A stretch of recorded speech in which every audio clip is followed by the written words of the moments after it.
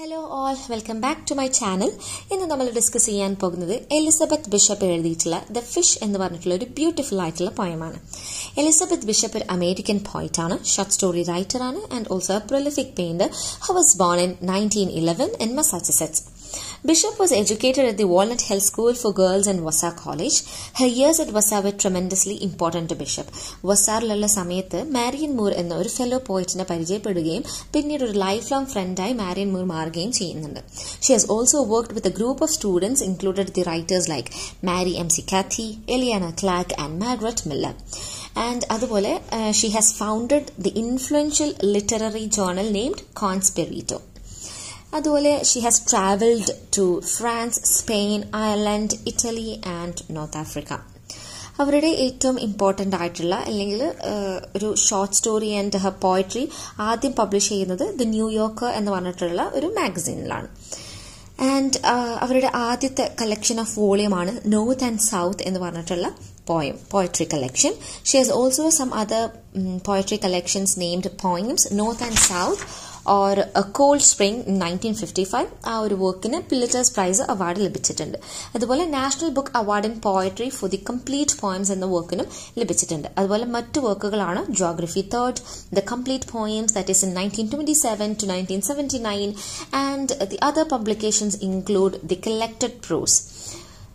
The fish എന്നുള്ള പോയത്തിനെ കുറിച്ച് എന്താണെന്ന് പറയുന്നത് നമുക്ക് നോക്കാം. ദ ഫിഷ് എന്നുള്ളതൊരു ഫസ്റ്റ് പേഴ്സൺ നറേറ്റീവ് പോയമാണ്. ഒരുപാട് ഇമേജസും ഒരുപാട് ഫിഗർ ഓഫ് സ്പീച്ചസും ഫിഗറേറ്റീവ് ലാംഗ്വേജസും ഒക്കെ വന്നിട്ടുള്ള ഒരു ബ്യൂട്ടിഫുൾ ആയിട്ടുള്ള ഒരു സിമ്പിൾ ആയിട്ടുള്ള പോയമാണ് ദ ഫിഷ് എന്നുള്ളത്. 1946 collection of poetry north and സൗത്തിലാണ് ഇതാദ്യമായിട്ട് appear ചെയ്യുന്നത്. The poem written in free verse describes the speaker's reaction after catching A venerable homely and huge fish. ഒരു വലിയ മീൻ കിട്ടിയതിന് ശേഷം ആ മീനിനെ നോക്കിക്കൊണ്ട് പറയുന്ന കാര്യങ്ങളാണ് ഈ പോയത്തിൽ നമുക്ക് കാണാൻ സാധിക്കുന്നത്. Okay. The poet eventually gets fascinated by its primordial strangeness and develops kinship with the fish, a kinship that leads the speaker to let the fish free. അങ്ങനെ ഈ മീനിന് കിട്ടിയതിന് ശേഷം മീനിനെ കൂടുതൽ ഭയങ്കര കീനായിട്ട് ഒബ്സർവ് ചെയ്തതിന് ശേഷം ഈ മീനുമായിട്ടൊരു കിൻഷിപ്പ്, ഒരു റിലേഷൻ ഉണ്ടാവുകയും പിന്നീട് ആ മീനിനെ തിരിച്ച് വെള്ളത്തിലേക്ക് ഫ്രീ ആക്കി വിടുന്നതുമായിട്ടാണ് ഈ ഒരു പോയം എൻഡ് ചെയ്യുന്നത്. A shift from an anthropocentric world to an ecocentric world can be seen at the end when the speaker sets the fish free. ഈ ഫിഷിനെ ഫ്രീ ആക്കി വിടുന്ന സമയത്ത് നമുക്ക് മനസ്സിലാവുന്ന ഒരു കാര്യമാണ് മനുഷ്യനിൽ ഉണ്ടാകുന്ന ഈ ഒരു ഹ്യൂമൻ സെൻട്രിക് ആയിട്ടുള്ള ആ ഒരു ഇമോഷൻ അല്ലെങ്കിൽ ആ ഒരു ഫീലിങ്സിൽ നിന്ന് എക്കോ സെൻട്രിക് ആയിട്ട് എന്ന് വെച്ചിട്ടുണ്ടെങ്കിൽ എൻവയോൺമെന്റൽ അല്ലെങ്കിൽ നേച്ചർ സെന്റേർഡ് ആയിട്ട് അതിന് ഇമ്പോർട്ടൻസ് കൊടുക്കുന്നതായിട്ട് നമുക്ക് എന്ത് ചെയ്യാം, ഈ പോയത്തിന്റെ എൻഡിൽ ഫീൽ ചെയ്യാം. The poem is famous for it's ecological awareness and celebration of the beauty of nature.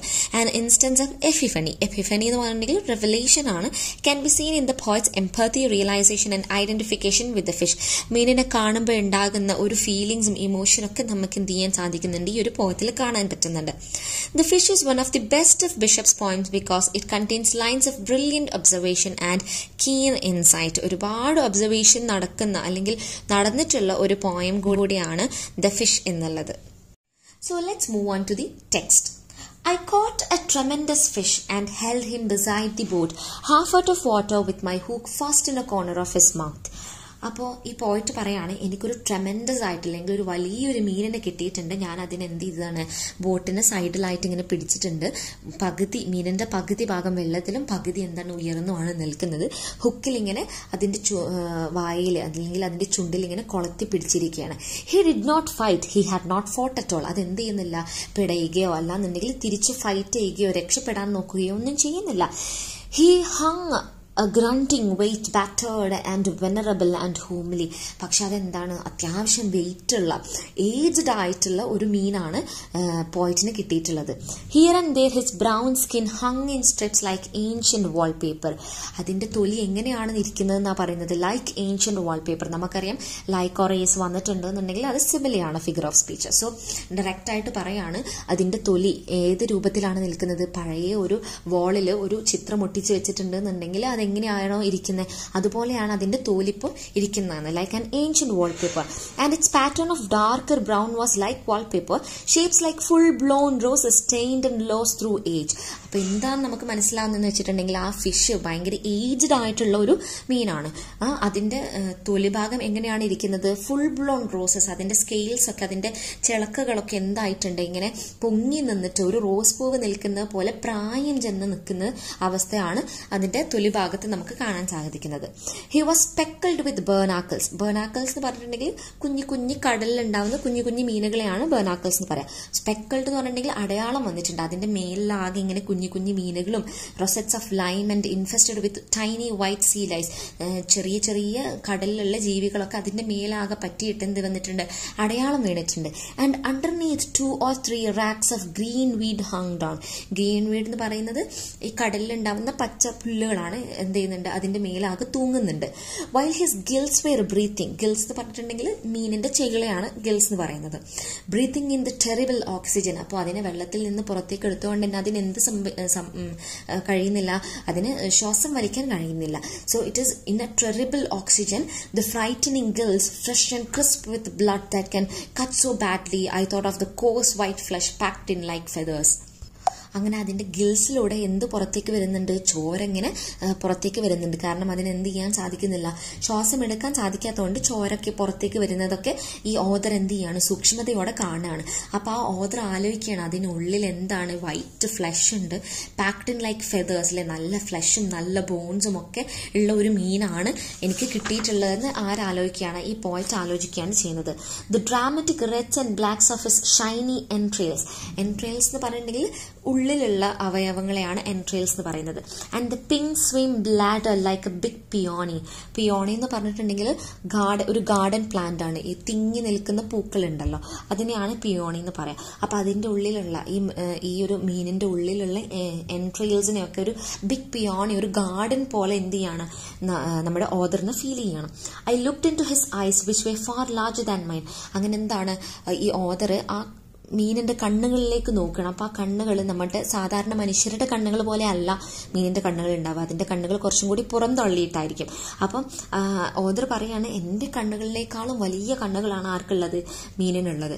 But ഷ്വാലോവർ and യെല്ലോഡ് the irises ബാക്ഡ് and packed with ടർണിഷ്ഡ് tin foil. പക്ഷെ എന്ത് സംഭവിച്ചിട്ടുണ്ട്? ഏജ് ആയിട്ട് അല്ലെങ്കിൽ ഒരുപാട് പ്രായം ചെന്നതിന്റെ ആ ഒരു പ്രശ്നങ്ങളും അല്ലെങ്കിൽ തിമിരം വന്നതുപോലെ എന്ത് ചെയ്തിട്ടുണ്ട്? ടാർണിഷ് ചെയ്തിട്ടുള്ള ഒരു ടിൻ ഫോയിൽ പോലെ കണ്ണിന്റെ ചുറ്റുഭാഗത്തും എന്ത് ചെയ്തിട്ടുണ്ട്? മൂടിയിട്ടുണ്ട്. Scene through the lenses of old scratched Aisan glass. Aisan glass എന്ന് പറഞ്ഞിട്ടുണ്ടെങ്കിൽ നമ്മുടെ ഈ മീനിന്റെ പുറം തോല് എടുത്തുണക്കിയാൽ ഉണ്ടാകുന്ന ഒരു രൂപം ഉണ്ടല്ലോ, ആ ഒരു അവസ്ഥയാണ് ഐസൻ ഗ്ലാസ് എന്ന് പറയുന്നത്. ഒരു ഗ്ലാസ് പോലെയുള്ള സ്കിന്ന് പോലെ ആയിട്ടുണ്ട് അതിന്റെ lens. They shifted a little but not to return my stare. അങ്ങനെ ഈ കണ്ണുകളിലേക്ക് ഇങ്ങനെ നോക്കി നിൽക്കുന്ന സമയത്ത് മീനിന്റെ കണ്ണിങ്ങനെ ചെറുതായിട്ട് എന്ത് ചെയ്യുന്നുണ്ട്? ഇളകുന്നുണ്ട്. It was more like the tipping of an object toward the light. I admired his sullen face, the mechanism of his jaw and then I saw. അങ്ങനെ ഈ ഒരു മീനിനെ കീനായിട്ട് വളരെ സൂക്ഷ്മതയോടുകൂടി ഒബ്സർവ് ചെയ്തുകൊണ്ടിരിക്കുന്ന സമയത്ത് എന്ത് കാണാൻ സാധിക്കുന്നുണ്ട്? That from his lower lip, if you could call it a lip, grim, wet and weapon-like, hung 5 old pieces of fish line. അങ്ങനെ അതിന്റെ ചുണ്ടുകളിൽ എന്ത് കാണാൻ സാധിക്കുന്നുണ്ട്? 5 ഫിഷ് ലൈൻ എന്ന് വെച്ചിട്ടുണ്ടെങ്കിൽ നമ്മൾ മീന് ചൂണ്ടുപിടിക്കാൻ ഉപയോഗിക്കുന്ന കുളത്തുകൾ, അതിന്റെ 5 കുളത്തുകളായിട്ട് അതിന്റെ ചുണ്ടിൽ ഇങ്ങനെ തൂങ്ങുന്നതായിട്ട് ആർക്ക് കാണാൻ സാധിക്കുന്നുണ്ട്? നമ്മുടെ ഓദറിന് കാണാൻ സാധിക്കുന്നുണ്ട്. The swivel still attached. Swivel എന്ന് പറഞ്ഞിട്ടുണ്ടെങ്കിൽ അതിന്റെ കുളത്താണ്. With all their 5 big hooks ground firmly in his mouth. അങ്ങനെ ആ 5 ഹുക്കുകളും എന്ത് ചെയ്തിട്ടുണ്ട്? ആ മീനിന്റെ ചുണ്ടിൽ ഇങ്ങനെ തൂങ്ങിക്കിടക്കുന്നത് അത് അത്ഭുതത്തോട് കൂടിയിട്ട് ഈ ഒരു പോയിന്റ് എന്ത് ചെയ്യാണ്? ഒബ്സർവ് ചെയ്യാണ് ചെയ്യുന്നത്.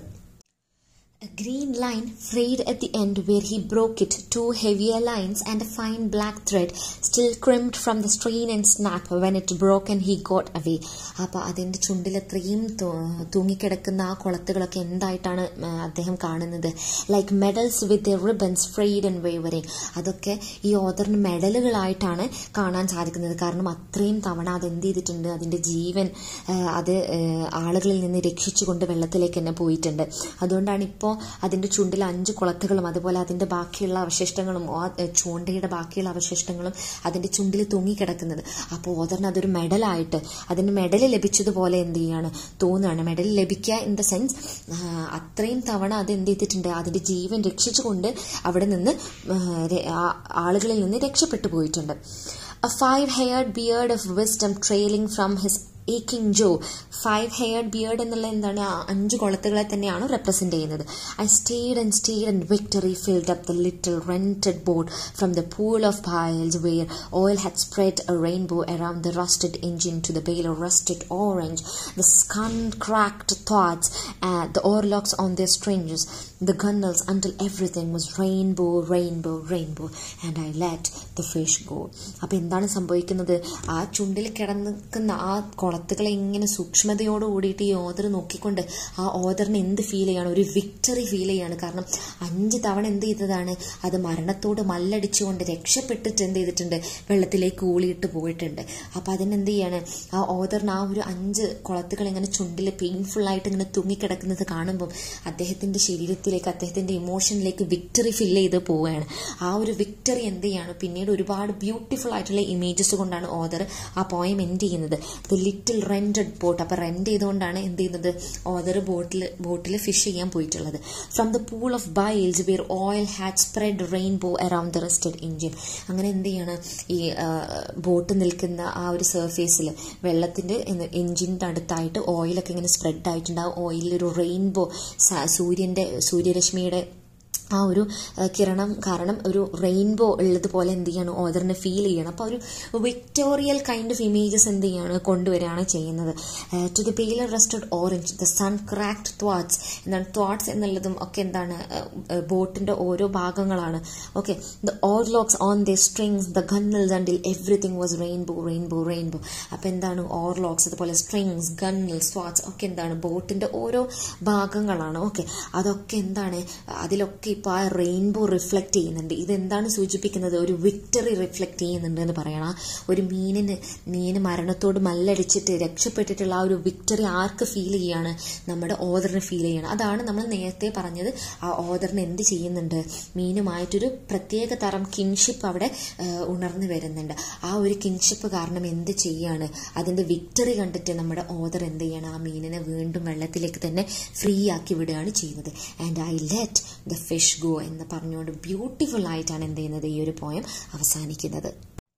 അപ്പോൾ ഈ ഒരു ബ്യൂട്ടിഫുൾ ആയിട്ടുള്ള പോയത്തിന്റെ മെയിൻ തീം എന്ന് പറയുന്നത് ഹ്യൂമാനിറ്റീസ് കിൻഷിപ്പ് വിത്ത് നേച്ചർ എന്നുള്ളതാണ്. കാരണം നമുക്കറിയാം, ഈ ഒരു പോയം തുടങ്ങുന്നതിന് സ്പീക്കർ എന്ത് പറഞ്ഞിട്ടാണ്, ഐ കോട്ട് എ ട്രെമൻഡസ് ഫിഷിലെ, ആ കിട്ടുന്ന സമയത്ത് ആ ഒരു വലിയൊരു മീനിനെ കിട്ടിയെന്ന് ഭയങ്കര ഹാപ്പി ആയിട്ടാണ് ആര് പറയുന്നത്, ഓദർ പറയുന്നത്. പക്ഷെ പിന്നീട് എന്ത് ചെയ്യാണ്, ഒരുപാട് ഒബ്സർവ് ചെയ്യുന്ന സമയത്ത് ആ ഒരു മീനിന്റെ സ്ട്രഗിളും പെയിനും എംപത്തിയും ഒക്കെ എന്ത് ചെയ്യാണ്, മനസ്സിലാവുകയാണ്. ആ ഒരു ബ്യൂട്ടിനെസ് മനസ്സിലാവുകയാണ്, ലൈഫിന്റെ ബ്യൂട്ടി എന്താണെന്നുള്ളത് മനസ്സിലാക്കുകയാണ് ചെയ്യുന്നത് ഓദർ. അങ്ങനെ എന്ത് ചെയ്യണം, ആ ഓദർ ഒരു തരം ഡിഫറെൻറ്റ് കൈൻഡ് ഓഫ് ഒരു ബ്യൂട്ടിഫുൾ ആയിട്ടൊരു കിൻഷിപ്പ് റിലേഷൻ എന്ത് ചെയ്യാണ്, മീനും ആ ഒരു ഓദറും തമ്മിൽ ഡെവലപ്പ് ചെയ്യുകയാണ് ചെയ്യുന്നത്. പിന്നീട് എന്ത് സംഭവിക്കുകയാണ്, ആ മീനിനെ ഫ്രീ ആക്കിയിട്ട് വെള്ളത്തിലേക്ക് ഒഴുക്കി വിടുകയാണ് ചെയ്യുന്നത്. അപ്പോൾ ഒരു ബ്യൂട്ടിഫുൾ ആയിട്ടുള്ള ഒരു റിലേഷൻഷിപ്പ്, മനുഷ്യൻ്റെയും അതുപോലെ പ്രകൃതിയുടെയും ഒരു റിലേഷൻഷിപ്പ് തന്നെയാണ് എന്ത് കാണിക്കുന്നത്, ഈ ഒരു പോയം ബിഷപ്പ് ദ ഫിഷ് എന്ന പോയത്തിലൂടെ നമുക്ക് കാണിച്ചു തരുന്നത്. Okay, thank you for watching.